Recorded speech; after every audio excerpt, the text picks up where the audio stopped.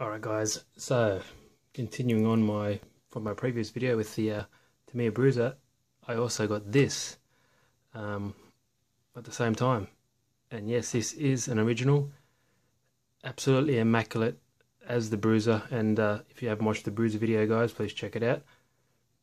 But this model as well is stunning. It's still got dust on it. I'm just excited, so I had to get a video up and running. But immaculate, and it's just my luck that I was after one of these as well. I was going to, pretty soon after I finished building the bruiser, the Mountaineer, I was going to buy one of these re-release and do it up, but I'm just gobsmacked with my luck. That's what I'll do. I'll take this off so you can actually see. This is in the same condition as the bruiser. Just stunning. Apart from a bit of surface rust, pretty much non-existent, a little bit here and there, but sorry, let me tap this to get focused. The condition is amazing. If we look under the bottom here, there is not one scratch on this chassis plate. Incredible. And yep, these wheels are aluminium, not plastic. Aluminium wheels. The cool exhaust here, which I thought looks pretty cool.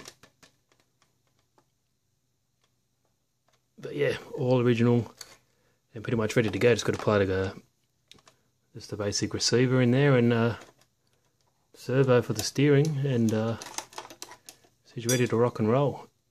But yeah, just so pumped up I got this as well. It's in great condition and 30 years old, you know. Geez, one run in a modern car, but that I have, it looks worse than this. But the main star of the show, pretty much, I think, are these bodies. Professionally painted as the bruiser, same painter, I think. Great details. Door hinges painted separately. The door handle here. Everything looks great. Baja Bug. I've seen this paint scheme before, so it must be a popular paint scheme. I'm not too sure. You guys can let me know in the comments. But even the driver's painter there, he's got his little eyeballs fixed on the road. Steering wheel. And the front, check that out. Isn't that just gorgeous? Gorgeous. What's good about this model, and is quite rare, I guess any fans would know, is this body here is the original. So let me move this one back, put that one on the table for you guys.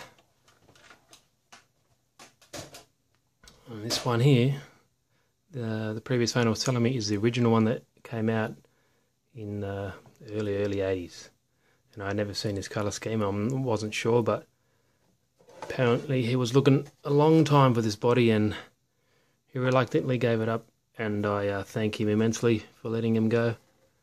A bit of damage here, but hey, I'm not going to complain. Look at that, it's the original body. 30-year-old plastic, and I think it even says it here in the body somewhere. But yeah, I'm just super pumped. So I've got this, the bruiser, and the sand scorcher you just saw before, all in once, and I couldn't be happier. So thanks for watching, guys.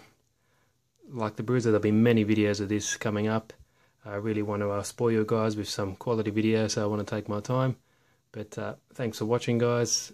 Tune in next one. See you later.